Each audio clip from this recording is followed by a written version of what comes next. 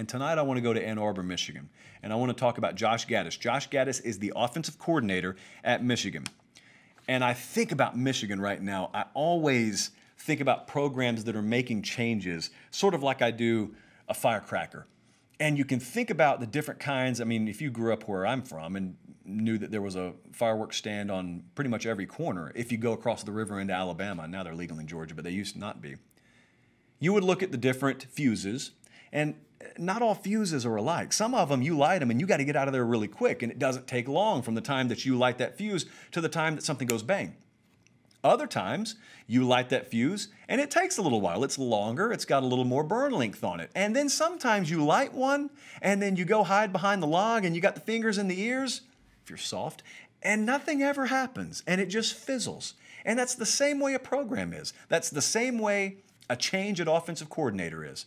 I think Josh Gattis is one of the very most important people in college football in 2020, but I'm telling you right now, we have seen his hiring. His first season was last year.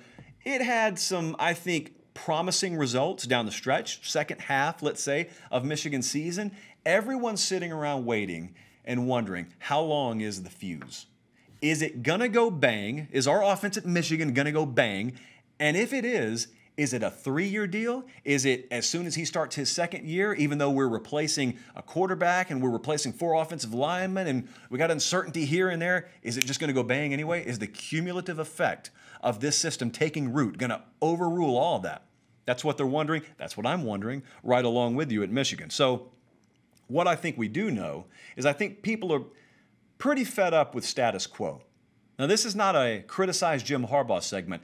I think even the supporters of Jim Harbaugh probably look around and say, okay, now, while I'm not piling on this guy, we're 6 years in here now, it's time the program makes the next step. We're better than we were when he got here. That's the definition of improvement. We've gotten better, but now we want to be up there, and we're not up there yet. And offense is what's holding us back. Making big plays, stretching the field, people fearing the product that we put on the field offensively, that doesn't exist. It needs to exist. Now, Jim Harbaugh, to his credit, understood the problem and thinks he found the solution. Solution, like I said, it's not always light it and it goes bang. Sometimes it takes a little while. So for all we know, as I've detailed a couple of times in the last month or so on this show, for all we know, the changes that need to be made at Michigan have already been made. Maybe that change is Josh Gattis. Maybe he, in turn, is going to implement a culture and an offensive system that goes bang this year. And it goes bang on the recruiting trail, and all of a sudden, Michigan looks totally different from 2023 and beyond than it has to this point in Jim Harbaugh's tenure. I was over earlier today on our 24/7 Sports Michigan site, themichiganinsider.com. Really fun place, really good conversation over there. And I did what sometimes I do if I know I'm going to talk about something on that night's show. I value your opinion on your team more than I value my opinion. You, in most cases, know more about your team than I do. I may have some nuggets here and there I pick up through connections, but you follow this day to day. So I wanted to know from the horses' mouths, what are your expectations? Michigan's offense, number one, and Josh Gattis overall, number two. What do you want to see from him this year? And there were several really well thought out, well articulated responses, but the general theme was explosive plays. That's where we got to get better. I mean, yes, we've got question marks along the O-line. Yes, we've got question marks at quarterback, but bottom line is, aside from personnel, offensively, we got to be able to stretch the field.